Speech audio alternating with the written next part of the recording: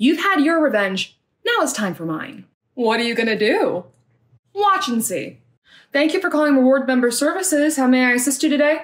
I hope you're doing well. It's Jessica from the hotel I work at, and I want to report that we have a guest who is using a rewards account while also using an employee discount on his stay. That's not allowed. That's why I'm calling to report him. And I bet you anything that if you look into his past reward stays, they've all been on the employee rate.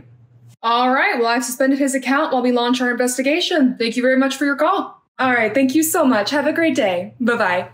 Oh, that was awesome. Oh, I'm not done yet. We're removing his rewards account from his reservation. We need to go remake his keys without concierge access, and then we need to go around to the entire hotel and let every department know that this guy is no longer a super high elite rewards member. Why don't I let you have the honor of doing that, and I'll go keep an eye on the desk. Be back soon.